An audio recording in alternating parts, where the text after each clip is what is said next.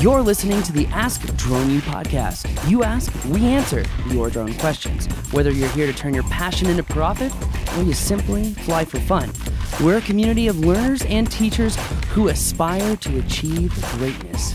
We are Drone U.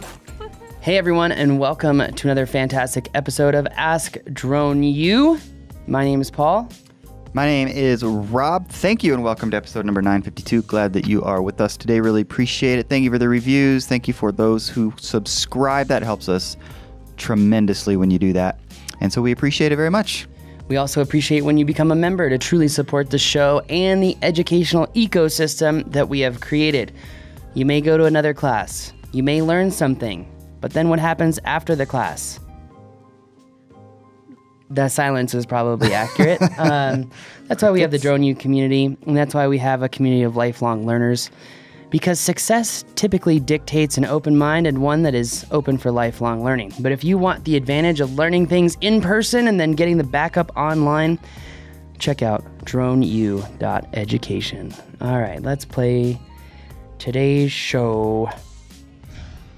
Hey, Devin from Utah.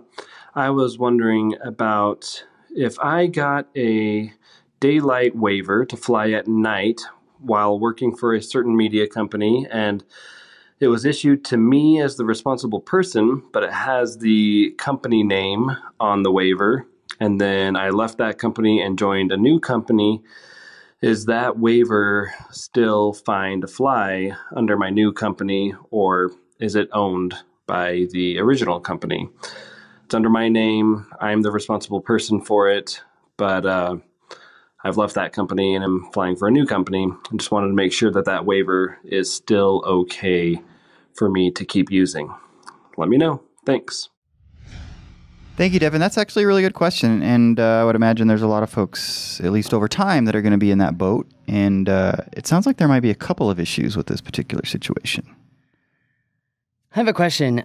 Do you know on the Part 107 test, it says ultimately who is responsible for your flight? The responsible person. The remote pilot in command. The remote pilot in command. Now, when the responsible person is no longer working at that company, do you think he could still be responsible for that waiver? I would think that it implies the answer is absolutely. The answer is yes. Mm-hmm. So I think... And, you know, today's short show will really be kind of semantics. But if you're working at a company and you're filing a waiver, file a waiver for yourself. Because if the company goes, then the waiver goes with you. All that hard work continues on. And is it not very expensive, right, to file a waiver? Is it free? Free. So no. Yeah.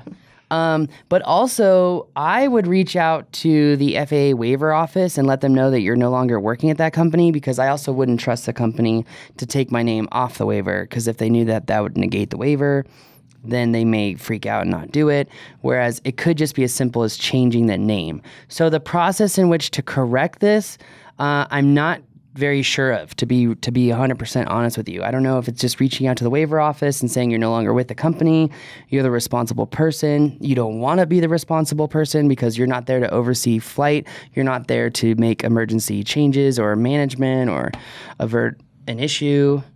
Yeah, I would probably send an email so that you have a record of the date and time that you sent it. True. Just in case something happens. Do you play a lawyer on TV? Or on radio? On a podcast. Dang, that's a good job.